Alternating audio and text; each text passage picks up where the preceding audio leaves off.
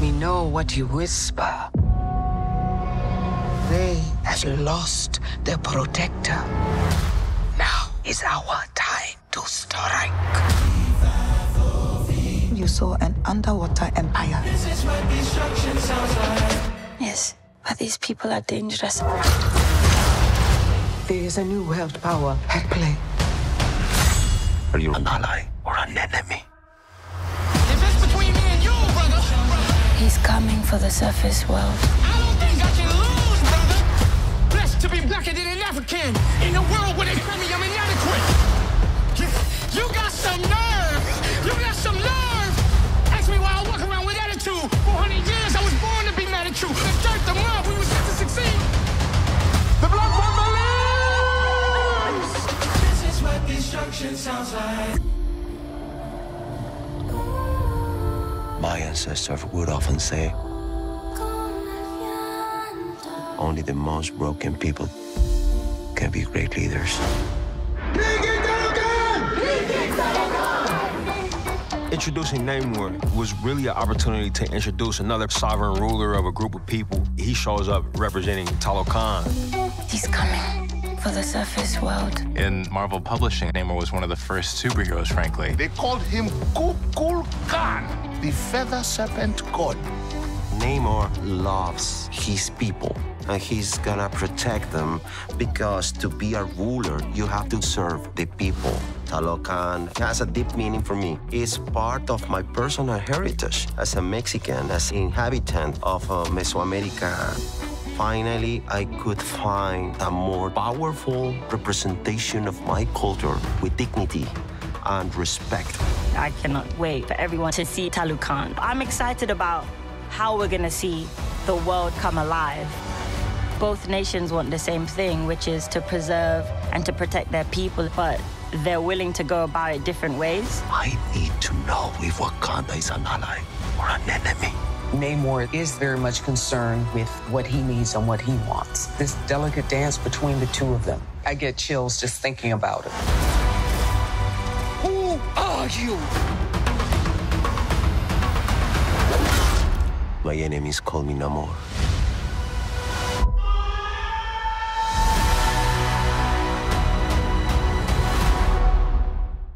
Welcome back, everyone. It's Charlie. Marvel dropped a couple new Black Panther Wakanda Forever trailers and clips, so we'll break it all down. There's a whole bunch of Easter eggs. Obviously, there's a bunch of big stuff coming up in Marvel Phase 5, and this is sort of like the last big thing in Marvel Phase 4, setting it all up. If you're brand new to the channel, be sure to subscribe to get all the videos. I believe I'm allowed to post my non-spoilery review on Tuesday, so that should be up by Tuesday morning. My full post-credit scene video, Easter eggs, breakdown of the entire movie will post later next week after it actually comes out in theaters, so be sure to go see it as soon as possible. Because of what they're doing with the Ironheart Riri Williams character, I know there's a lot of questions about the legacy of Iron Man and Easter eggs during the movie and how they're going to deal with him going forward into Marvel Phase 5 and Marvel Phase 6, because we have Avengers 5 Kang Dynasty, Avengers 6 Secret Wars, a lot of Kang's technology iterates on things that Iron Man did. One of the big differences between Kang and the other people that sort of iterate on Iron Man's ideas and his technology to try and make it better is that Kang has just had millions of years because of the way that he plays with time travel. We'll start to see that during Ant-Man 3 Quantumania with the Kang the Conqueror version of his character, which is sort of like him in his prime. You also have to remember that Kang was born many thousands of years in the future, and the He Who Remains Immortus version of Kang that we saw during the Loki series was him at the end of all time, like the end of his timeline, but the end of all time in general, like the heat death of the universe.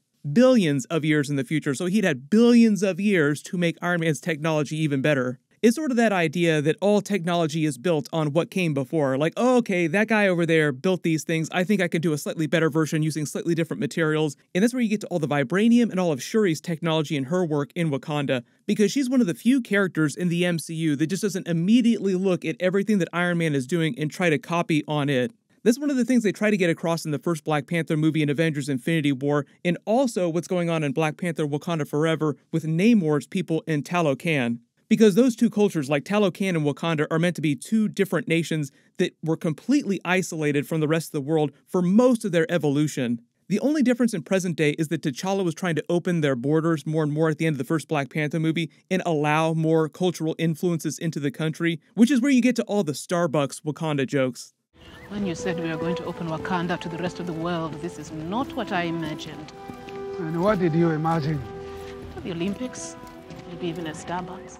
The idea in Black Panther Wakanda Forever is that it's just starting to happen to Namor's people in Talokan. Like, they're way more isolationist the way that the Wakandans used to be before T'Challa came along. So obviously during the movie, you have this very literal connection, Easter eggs through Riri Williams' Ironheart character, and they did have a much deeper connection in the comics, but because in the present day of the MCU, the way they're treating the Iron Man character in the 616 universe, he's completely gone. Like, we haven't seen any kind of AI technology where he left his consciousness around. In the comics, he pulled a very Jarvis twist with his consciousness where he was still kind of around, and even though it seemed like he died, they preserved his body. And then Marvel Comics went through a bunch of big changes, and they just sort of redid the Iron Man comics with a new #1.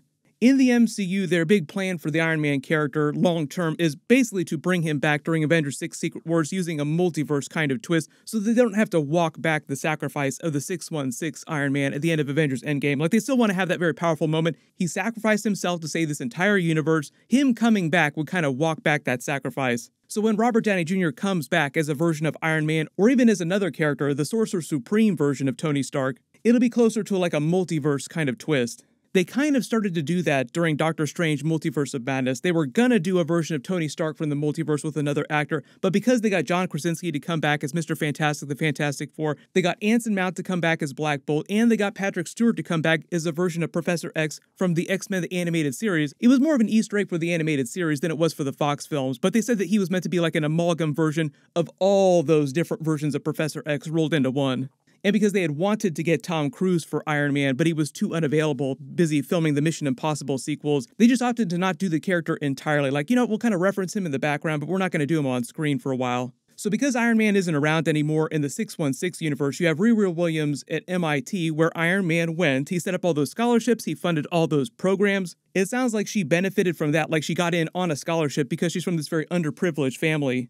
Iron Man had been one of her heroes growing up, so she took a lot of his ideas and iterated on those, which is why a lot of her scenes seem similar to scenes from the first Iron Man movie, because her character goes through a lot of the same beats, like building her first dumpster dive version of her armor, her Mark I, her cave scene, so to speak. But where it diverges from comic book Ironheart and Iron Man stuff is where you get all the Shuri and the Wakanda stuff. Like, they come to protect her, take her to Wakanda, and she builds her Mark II using all of Shuri's technology, which are completely different ideas, even though a lot of the results seem very similar.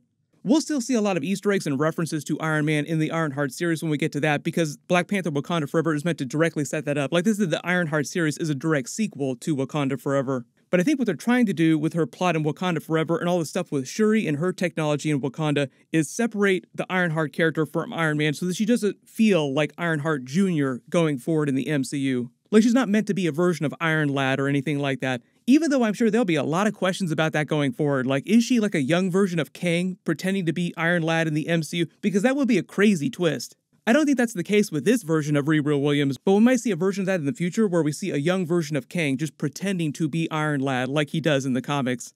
Speaking of Kang, I'm also kind of hoping that they use Rama Tut as a character inside the new Fantastic Four movie. That would actually be pretty crazy because Doctor Doom isn't supposed to be the villain of the next Fantastic Four movie. I've already done a couple Doctor Doom videos, so I'll link those in the description below. I'll talk more about him after Black Panther Wakanda Forever comes out, because there is a little bit of Doctor Doom stuff going on in the background in the movie, but not as much as people think, and he's not like a huge character or anything like that in the movie. We won't actually see him on screen for a while, but later on we'll find out how he was involved in a lot of the things that were happening right now. Like, it was Doom all along kind of energy, Agatha all along, but with Doctor Doom.